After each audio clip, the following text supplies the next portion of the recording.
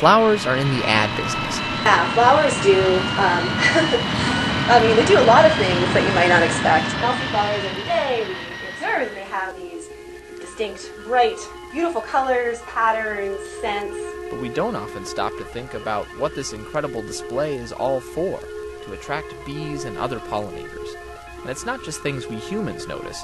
There's also patterns in the ultraviolet spectrum, petal temperatures and textures and shapes, and they all add up to the flower's particular brand. That means the bee can forage more efficiently, and flowers are more likely to be pollinated. This is a magnificent interaction where you have an animal and a plant working together, and they both want this to go as well as possible. That's Dr. Gregory Sutton. He and his colleagues at the University of Bristol have just uncovered a whole new layer to flower brands. We found that the flowers actually can use electric fields. That's right, electric fields.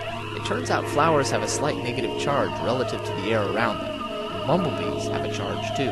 When bees are flying through the air, just the friction of the air and the friction of the body parts with one another causes a bee to be positively charged. It's like shuffling across a carpet in wool socks. When a positively charged bee lands on a flower, the negatively charged pollen grains naturally stick to it. We wondered if this electrostatic interaction could actually be perceived by the bee. So here's what they did. They set up a fake little flower patch with fake little flowers, and in half the flowers they put something nectar-like, basically just sugar water, and in the other half they put quinine, that stuff in tonic water. The bees can't smell quinine, but it's bitter to them and they don't like it. When bumblebees were allowed to explore this flower patch, they moved around randomly. They chose to land on sweet flowers just about as often as bitter flowers. But when the sweet flowers carried a small charge, the bees learned pretty quickly to choose the charged flowers. They get to about 80% successful. The bees had recognized the electric field and had learned to use it to find sweet flowers. The results are published in this week's Science magazine, and there's more to it. So in the seconds just before the bee lands, there is electrical activity in the plant.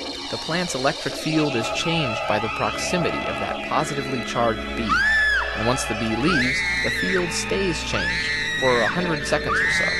Sutton says this probably helps the next bee that buzzes by. She won't stop to investigate a flower that's already been visited. Adam Cole, NPR.